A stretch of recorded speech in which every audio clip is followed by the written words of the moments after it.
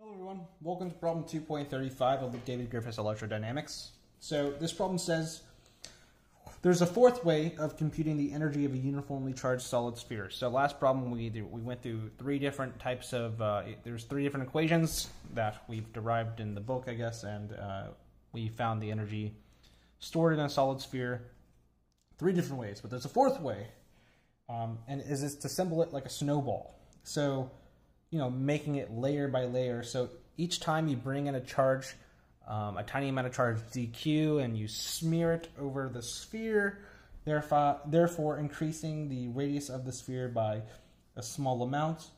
So how much work, dw, how much tiny amount of work does it take to build up the radius by an amount dr?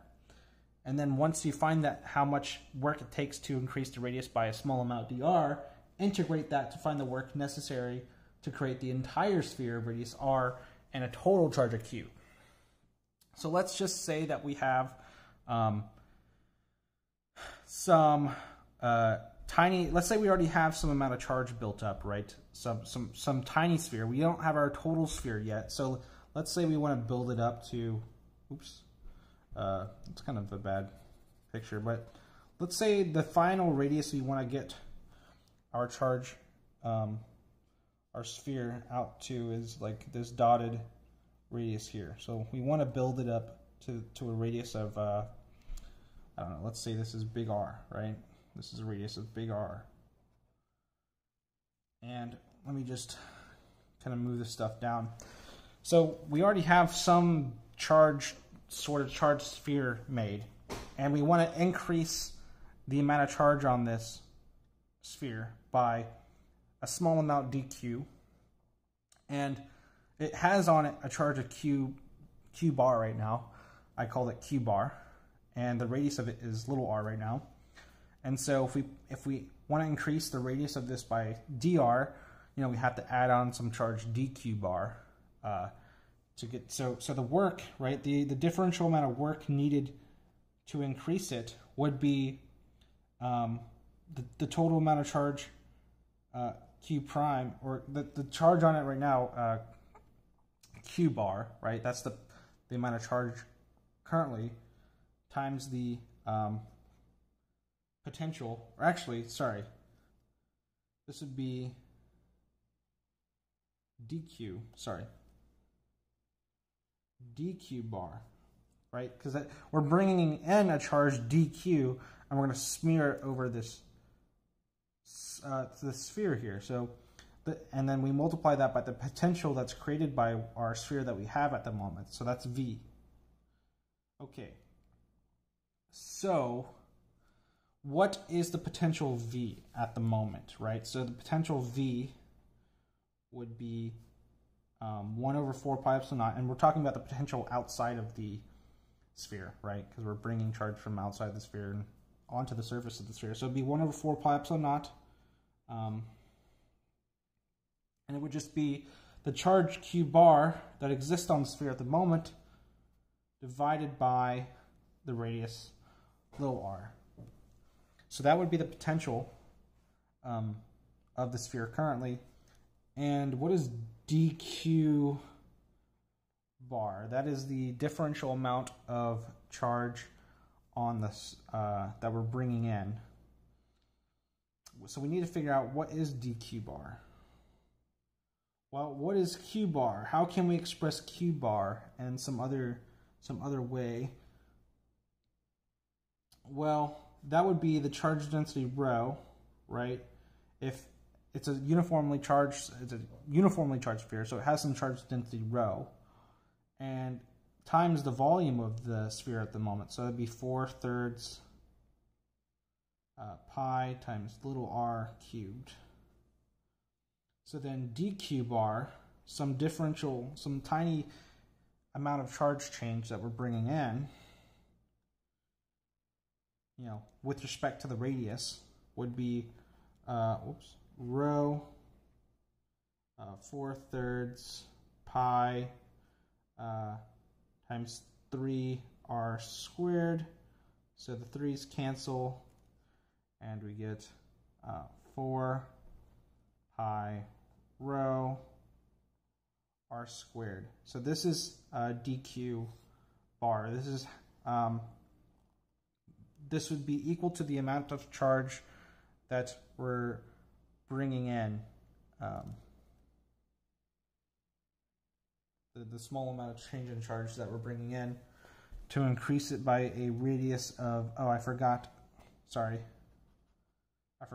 dr here, right? Because I took it with respect to dr, dq dr, but I multiply the dr over. So this would be equal to the tiny amount of charge to increase it by some tiny amount of radius dr. This is that. So we have v and we have dq, so we can plug that in to give us what the change in work is going to be. So, which is the first part of our problem. So dw then equals, so it'd be q bar over 4 pi epsilon naught, but I'm going to plug in q bar, I think. So let's see. So I'm just going to write this out. So we have 1 over 4 pi epsilon naught. We're going to have to do some cancellations of stuff. And then we have q bar over r. So q bar is rho. So we have rho times 4/3 pi r cubed. And then we divide by r. So that's the first part. And we multiply by dq bar, which is 4 pi rho r squared dr. 4 pi rho r squared dr. So let's cancel some stuff. So what can we do here? So this r is going to cancel with that and make it a squared. However, that squared. So dw equals, well, this 4 can cancel with one of those 4s. This pi can cancel with that pi. We get rho squared, right? Rho squared. I guess we have a 4 pi still from here over epsilon naught. Oh, and there's a 3 from the 4/3. We have a 3 epsilon naught. And then r squared times r squared. We have r to the 4th dr. I think that's right. Did I miss anything?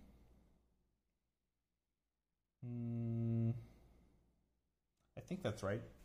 So I think this would be equivalent to this would be the amount of work needed to increase the radius by an amount dr. And I guess you could write this, if you wanted to instead write it in terms of the charge q,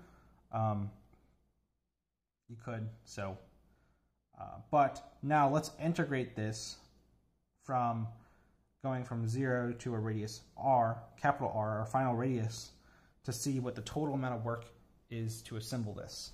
So the total work, W,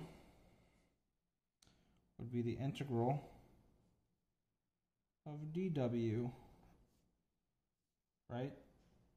And if we write this out, so I'm going to pull out our constants, rho squared, 4 pi over 3 epsilon naught. R goes from 0 to capital R. We have r to the 4th dr, which is very simple. This is r to the 5th over 5. So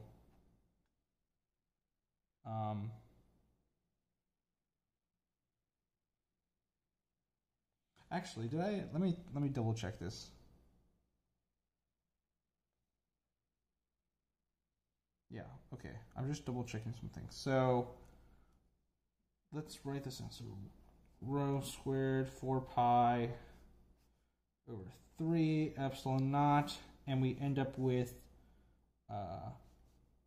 capital R. I'm just going to evaluate the bounds because the lower bound is 0. So it doesn't, it's just 0. So we have r to the 5th power divided by 5. Now, I think, and that would make this have a total charge of Q.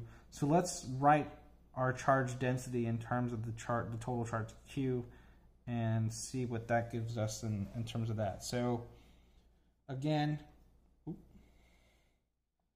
this should be equivalent to, so rho squared, so rho is going to be total charge Q over 4 pi epsilon naught, so it's going to be Q squared over 4 thirds pi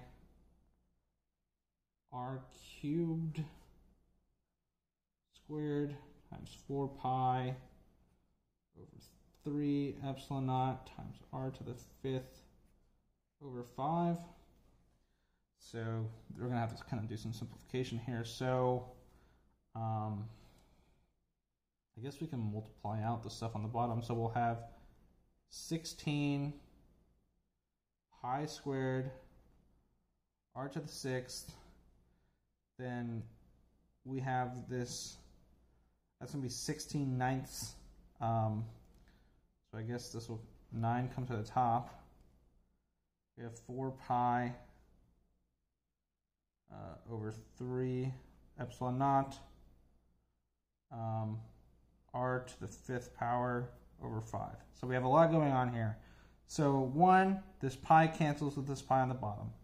2, all of these r's cancel with 5 of those, and we just left with 1 r on the bottom.